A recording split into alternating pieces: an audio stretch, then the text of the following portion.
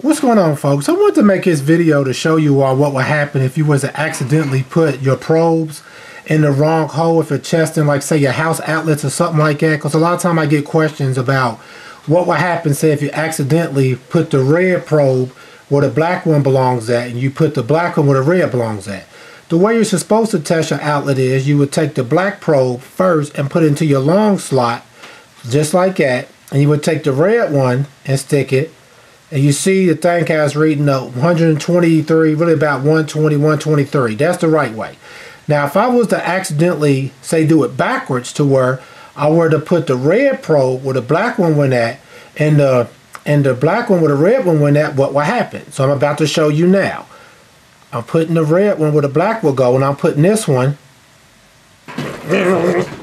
No, just joking. As you can see, really nothing happened. Matter of fact, it's actually reading still correctly.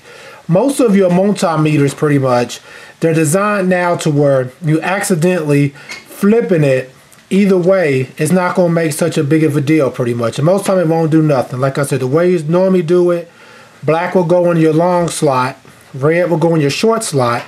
You see it's reading 123. And if I reverse it, did it the wrong way,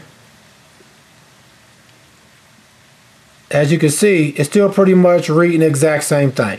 So alright folks, I just want to make this video to show you what will happen if you was to accidentally put your probes into the wrong spot. On most of your multimeters, nothing's going to happen at all. It's not going to blow up. It's not going to short out your outlet or nothing like that. But you still want to make sure that you use it the right way, because you just never know when you're dealing with electricity what could happen, or you could have some type of a faulty multimeter that could have a negative effect. Alright folks, please check out our other helpful videos. Please like, subscribe, and share. Thanks, and hit the bell.